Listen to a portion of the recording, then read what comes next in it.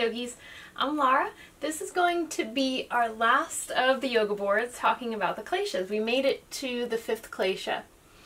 And the 5th Klesha is one of the most difficult. So the 5th Klesha is called Abinivesha. And Abinivesha means clinging to life. And you can probably already tell why this is such a hard one. It seems like it's just our innate need to hold on to the fact that we are alive. And the fear of death and the resistance to death is something that we all seem to have within us. And it's a very natural thing, but it is, like all the other kleshas, something that will eventually cause us suffering in our life. And when you study this klesha, when you study Abinivesha, you will see that this is one of the most difficult levels of the kleshas to actually work through, to decrease this as an obstacle. And it's said that even the most advanced yogis and the sages and the gurus who have been studying for years and years and years and have attained this very high level in their personal practice will still struggle with Abinivesha. And for most of us, all of the kleshas are kind of a stumbling block and a place where we're going to struggle. So as we go through each of the boards and we go through all of the practices to work on these kleshas, the important message to take from this is building awareness. Just being aware that this is somewhere that suffering is going to rise up in our life, and knowing the things to look out for. Because when we have that level of awareness, we can identify it, we can put a label on it so that we know what's actually happening when we see this rise up and our awareness is there. Are we going to tackle it today or tomorrow or next week or next year? No, probably not. Probably not even in this lifetime. It may take us quite a few to work through this process.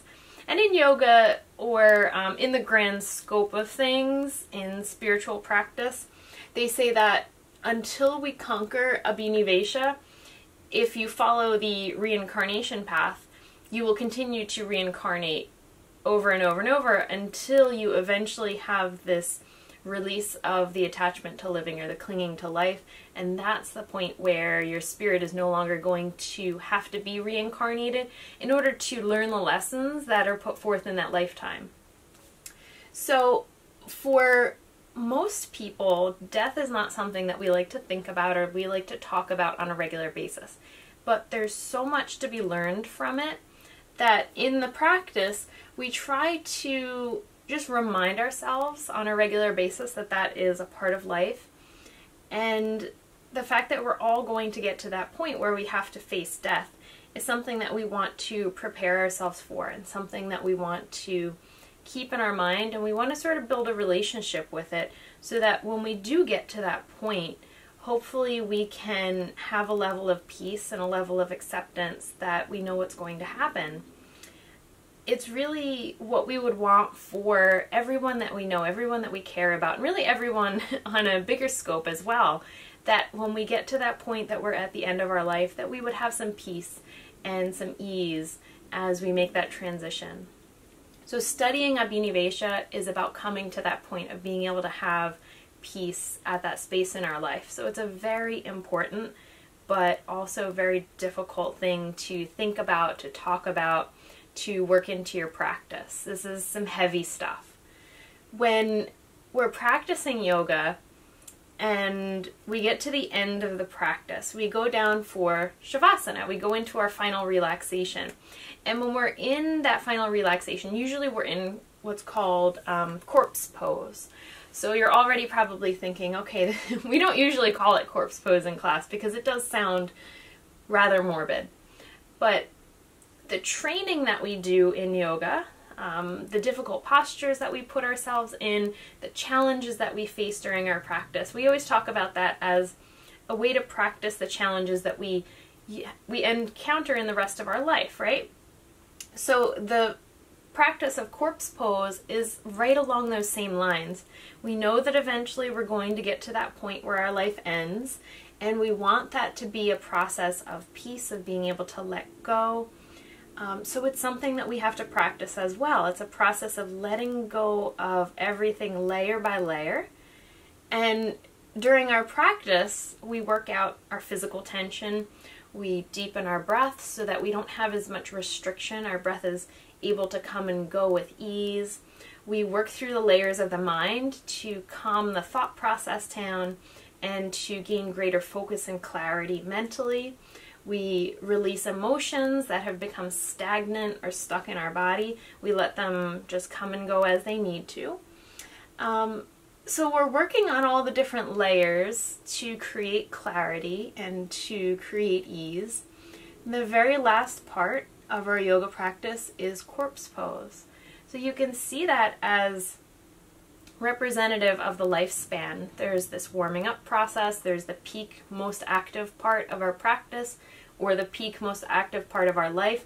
There's a ramping down where we start to kind of rein things in, and then there's the final part of our practice where we go into complete stillness and we let go of everything. We let go of the physical world around us and we move into this space of just being.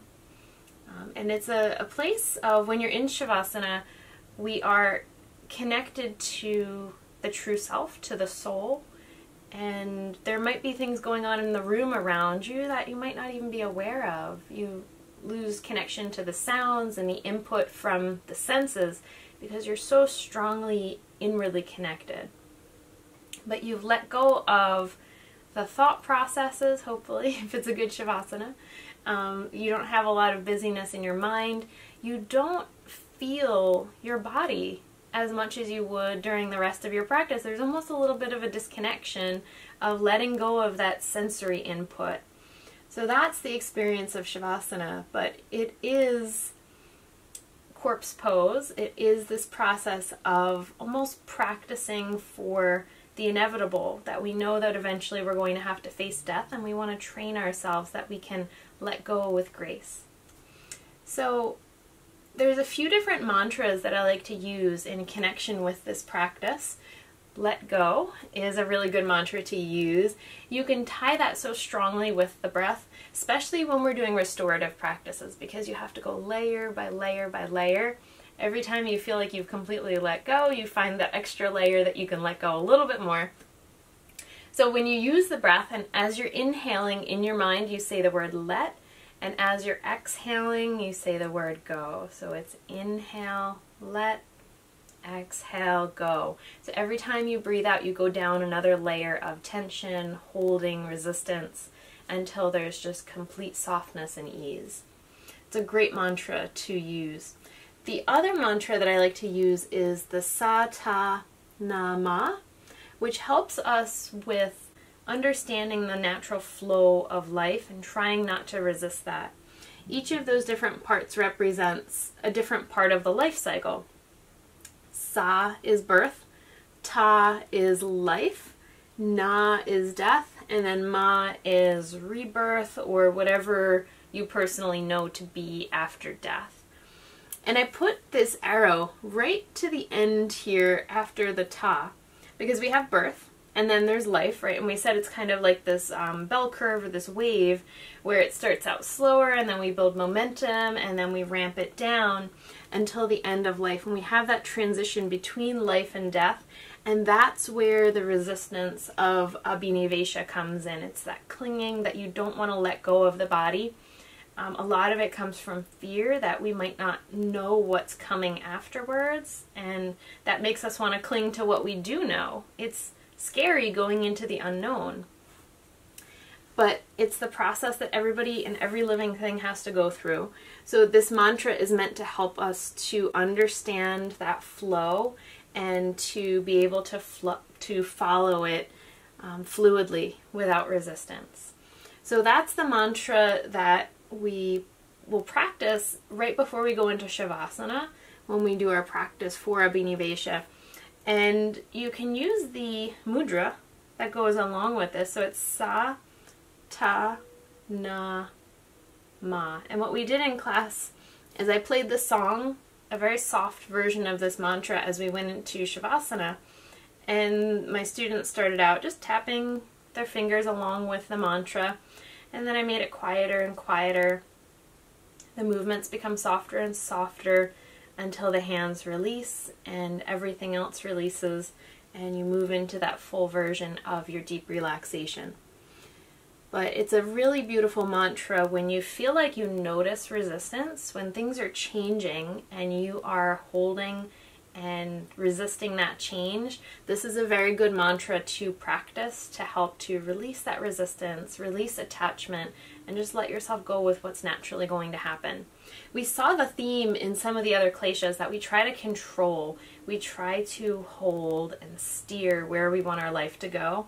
And a lot of what we learn from the kleshas is being able to let go, being able to follow whatever pattern is going to unfold, right? So we're allowing life to be what it needs to be rather than trying to make it what we want it to be, because that is where the suffering comes from.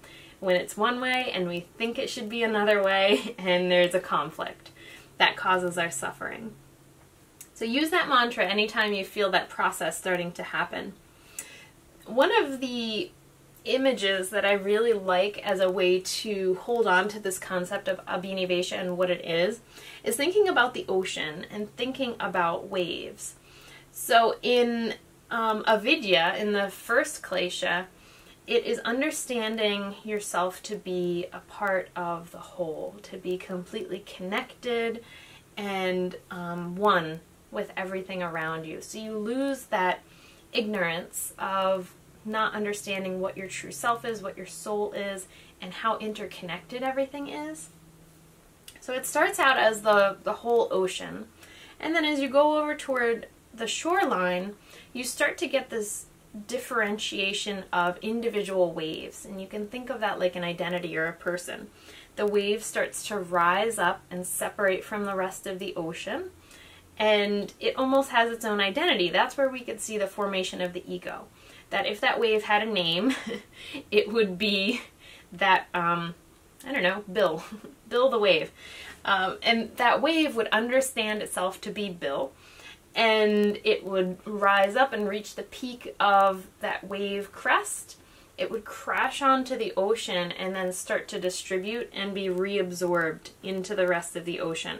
At that point of washing back down the shore and being reabsorbed, that is where this clinging to life or the clinging to the individual identity would come in. The ego says, no, I'm Bill, I'm this wave, I don't want to get reabsorbed back into the ocean, I don't know what that experience is going to be like. So that's the fear or the clinging to that individual expression of life. And eventually everything has to go back into that whole, that source that it comes from. And it's a process of training ourselves not to resist that process. So that is Abinivesha. For the practice that I designed, it is a restorative practice. So it's quite gentle, and we use a lot of props. We're going to do some work at the wall and a lot of focus on releasing holding in different areas of our breath so that our breath can be really full. A big part of Abinivesha is coming to terms with the fact that this experience that we have is a very limited experience, and eventually it's going to end. When we understand that and we accept that, it will change the way that you experience your life on a daily basis. It's going to change the decisions that you make. It's going to change where you spend your time, who you spend it with, what you're doing during that time. When we forget that life goes really quickly and eventually it's going to end and we're going to have to give up all of these experiences, we tend to do things that we wouldn't necessarily want to do. We force ourselves to do things because we think we have to. But when we come to terms with how limited this experience is, it definitely changes the way that you're going to live your life and what you're going to do with the energy and the time and the resources that you have during this life. It's also going to change your relationship to gratitude. Even when things get difficult, we can always turn ourselves back to that concept of gratitude. What do I have to be grateful for right now? And at the very basic level of gratitude, there's always that, well, I'm still alive, I'm still breathing aspect of gratitude. But anytime that you feel like you can pull this into your meditation or your practice, especially when you're going into Shavasana, let your mind settle on that aspect for a moment or so, that it's preparation for the complete letting go of attachment.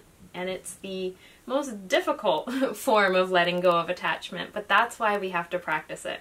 When we practice it, we build a relationship with it, it takes away some of that fear and some of that power that it holds over us.